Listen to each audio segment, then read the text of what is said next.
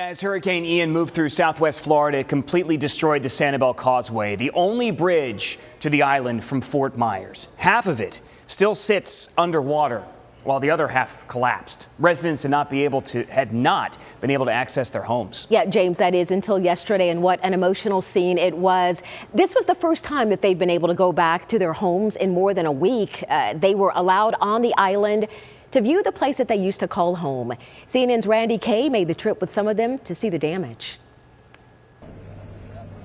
It's 7 a.m. and Julie Emig and Vicky Pascali are on a boat for Sanibel Island.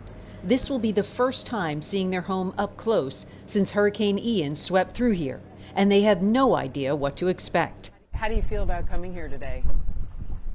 Very apprehensive. I almost don't want to know.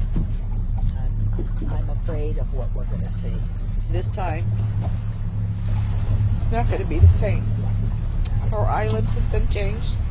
We made our way from the mainland across the Gulf of Mexico because the one road in was destroyed.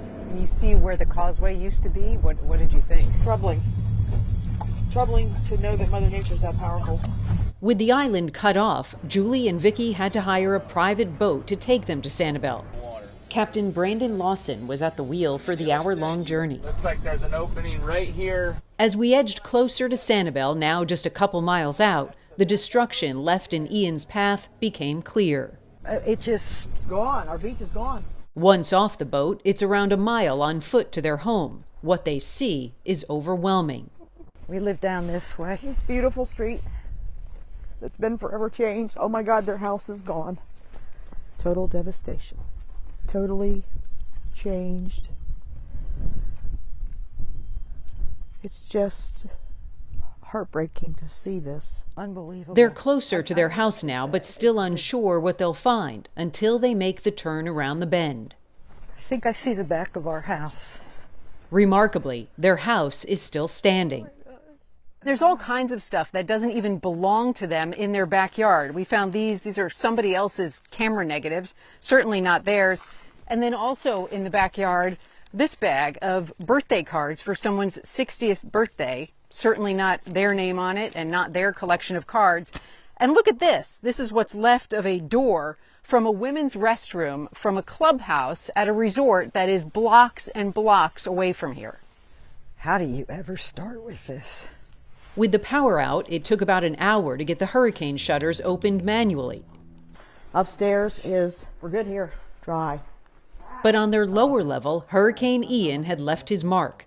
In the garage, the floors were slick with mud and sludge, and the smell was unbearable.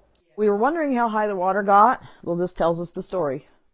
Right here, this tells us the story. So A little over 5 feet. About 6 feet of water in here. And their Mini Cooper, which they left behind when they evacuated, full of water and mold. All of this just beginning to sink in. I know. And in their lower level apartment, the force of the water destroyed the kitchen. The island flipped on its side, and the refrigerator yanked out of the wall and left to rest on top of the kitchen counter. This was our dream home. Sanibel provided it to us for 2 years. It was wonderful. Until Ian took it away. Until Ian took it away. Our hearts are with all of those folks as they go back and try to put together what they used to call home.